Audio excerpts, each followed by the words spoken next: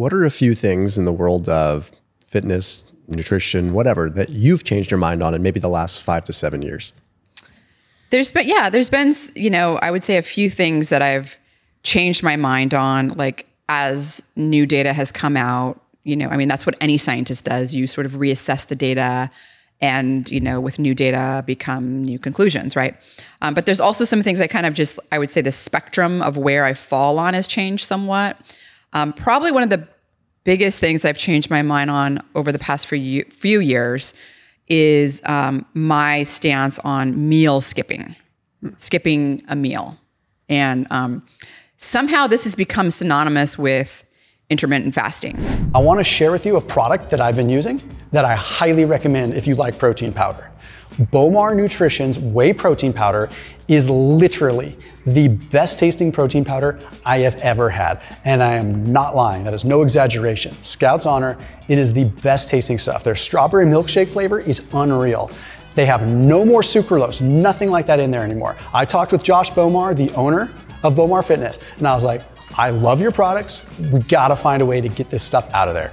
So now they're sweetened with stevia. There's nothing weird, no additives, no artificial garbage. Sweetened with stevia, and the stuff tastes even better than it did before. They've got cookies and cream, they've got banana cream, they've got chocolate milkshake, strawberry milkshake, vanilla cream. The flavors are endless and their ingredient profile is top notch. So I put a link down below so you can get a special discount on it. That is special pricing only for people that watch my videos. And a hot tip, if you want to mix this stuff with some Greek yogurt, it is absolutely as close as you're going to get to ice cream without having ice cream, at least in my opinion. So that link is down below. Not only do you support this channel and keep this kind of content going by supporting my sponsors, but I promise to you, I'm always sharing products that I use. I do not promote something on my channel that I don't use. And this is protein powder that I use just about every day and I travel with whenever I'm going somewhere because I'm addicted to it because it's so dang tasty. So that link is down below. Like people, when they think about intermittent fasting, they think about skipping meal. And that's not intermittent fasting, so to speak, right? I mean, intermittent fasting is really, there's different types of it and it has to do with like having a period of time without having food intake. But when I say specifically meal skipping, I think mostly it's skipping breakfast. And I think that's actually what a lot of people do end up doing when they are quote unquote trying to practice intermittent fasting. And so why I've changed my mind, I used to often skip breakfast myself. And I think as new data has come out and as I've talked to a lot of experts on muscle protein synthesis and like Stu Phillips, for example, Brad Schoenfeld, I've come to this conclusion that, you know, not getting enough protein in that really important meal after you've been fasting all night. You know, we don't store amino acids. We don't store them like we do. We store glycogen for glucose. You know, we store fat in, you know, adipose tissue, triglycerides. We don't store amino acids. We need a constant source of it. And when we don't get amino acids, we start to experience muscle breakdown. And so it's always a balance between muscle protein synthesis and breakdown, right? And there's two signals for muscle protein synthesis. Protein intake specifically has to do with essential amino acids like leucine being a major one. That signal muscle protein synthesis. And then the other signal is mechanical stress, right? So just resistance training essentially, right? The forces like mechanically like stressing your muscles, right? So that first meal, breakfast, is so important because you're essentially at the point where you need protein. And so you get into this sort of catabolic, state if you're not getting protein at that point. Now, it's somewhat, if you're doing resistance training, that can sort of help offset that a bit because you are getting that other signal, right, to help, get the muscle protein synthesis going.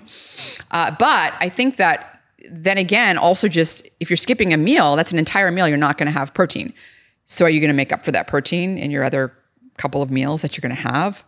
I was not doing that. I was not. And I was of the opinion that, I was getting enough protein. And that's kind of another, I think, area I've changed my mind on as well.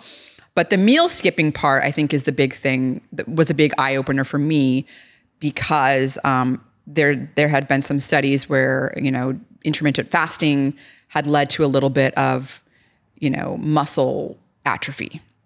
And these were not in people that were doing resistance training, by the way. There's other studies that have shown doing like intermittent fasting in combination with resistance training, like one in females comes off the top of my head. I remember the study on that. Blunted some of that muscle atrophy effect. In other words, they could still, skip a meal, but like they weren't going to get that atrophy as much.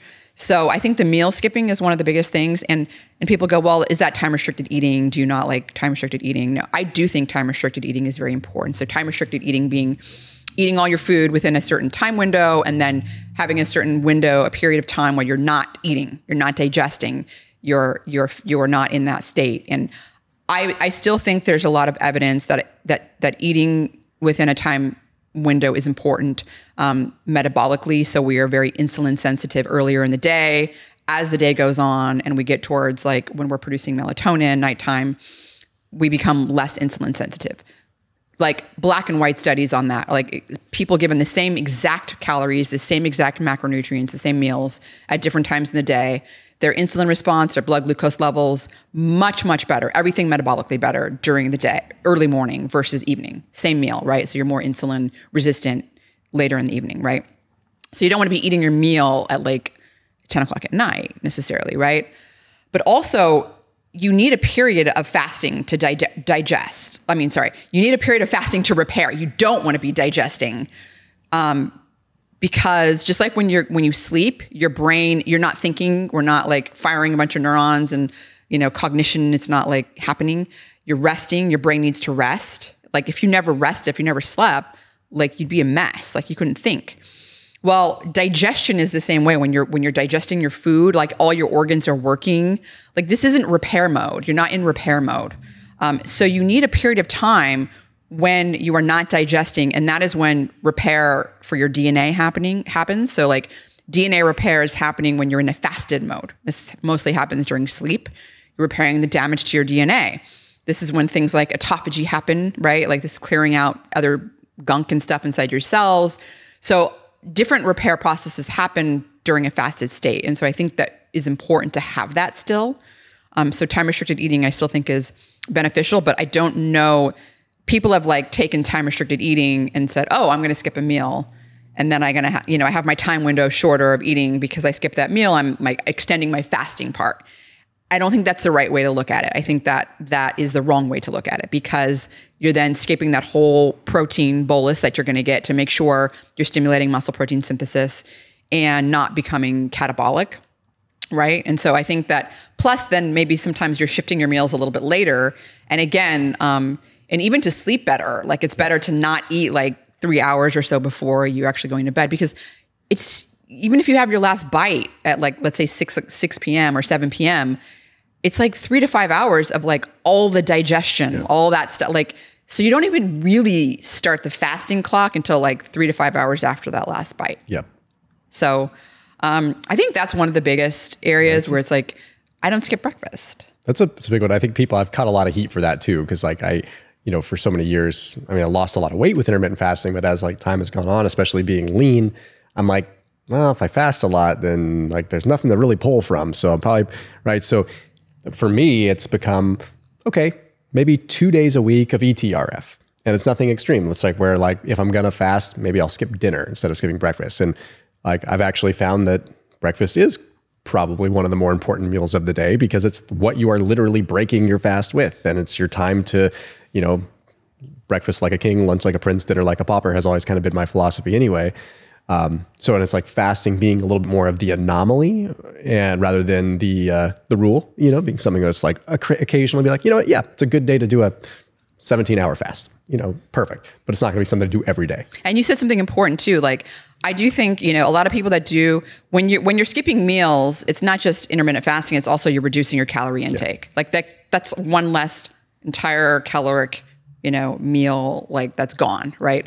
And people that are overweight, people that are obese, they can really benefit a lot from caloric restriction. You can lose a lot of weight, especially the more fat mass you have, the less you're going to be losing muscle from that because you do, like you said, you have so much to pull from.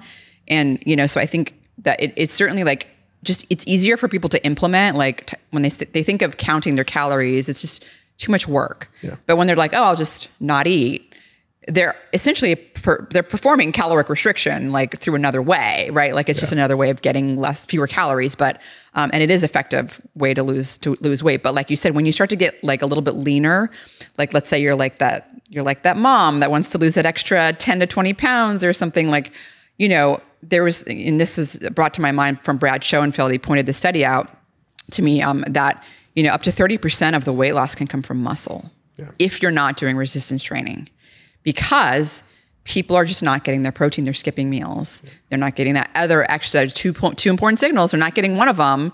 And then on top of that, if they're not doing resistance training, they're not getting any of them. So their protein intake's not enough, and they're not stressing their muscles to get, you know, to prevent the muscles from, your body's essentially like, I need amino acids. I'm going to pull from muscle. Your muscle is a reserve. I said you don't store amino acids. I guess technically, like, yeah, your muscle is a reserve of amino acids, but you don't want to pull from your muscle. So it's not really like it's a reserve. Last resort. It's like, a survival mechanism. Yeah. So, I think that you brought some really important points there with respect to, like, you know, it is a very effective weight loss strategy when done right. Certainly people that are obese and overweight have a lot more that they can work with than people that are not quite. You know, people that are just interested in, you know, longevity, I want to like do time restricted eating.